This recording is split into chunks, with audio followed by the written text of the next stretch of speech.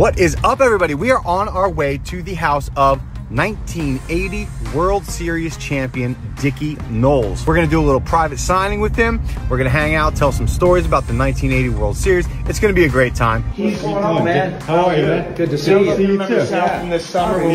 Hanging out with Dickie is always a blast. This guy is hilarious. He always has some really funny stories, most of which I can't repeat, unfortunately, but take my word for it. I'm trying to give y'all my A signature. No, they're perfect.